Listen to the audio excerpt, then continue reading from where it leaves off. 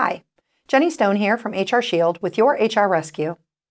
Each day we get hundreds of questions from our clients and other small and mid-sized business owners about some of the most common HR issues. We figured if they have those questions, you might too. So let's provide a lifeline and share our answers to some of the most common scenarios. Summer brings not only warmer days, but also some challenging workplace issues, such as time off, social events, and summer dress codes. By addressing these issues, HR can make the workplace more productive and efficient, as well as minimize the risks of employer liability. The following are some key issues an employer should consider. Number 1. Summer dress codes. A summer dress code is an inexpensive way to improve workplace morale and make employees feel more comfortable when warm weather hits. It is important to communicate the summer dress code policy to all employees and trained supervisors. The employer should focus on the need to look professional and appropriate at all times, which may vary based upon the type of workplace and the amount of interaction employees have with clients, customers, and third parties.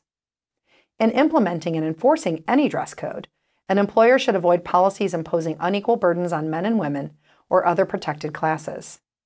The employer should enforce the policy consistently, follow up on violations, properly document them, and provide warnings and imposing discipline if necessary.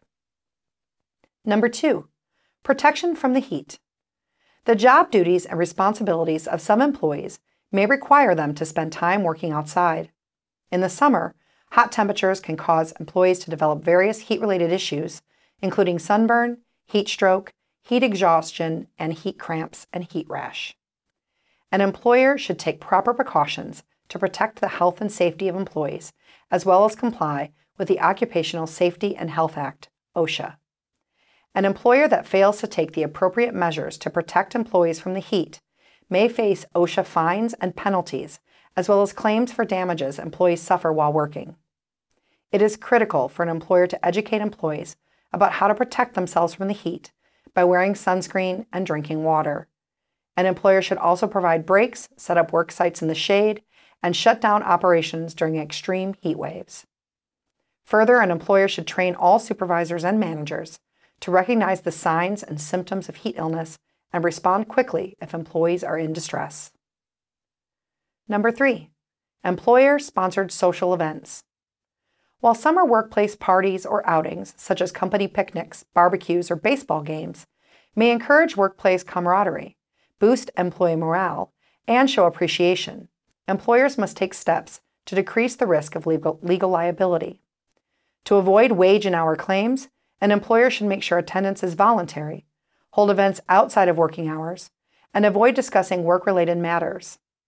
Further, an employer should take the proper precautions with respect to alcohol and minimize the risk of any inappropriate behavior or harassment by carefully tracking alcohol intake and having managers and supervisors monitor any unprofessional workplace behavior. The employer should also make sure employees do not drink and drive and consider providing safe transportation home. Further, to reduce the risk of workers' compensation claims, an employer should make sure the outing is in a safe environment. Number 4. Time off and summer vacations.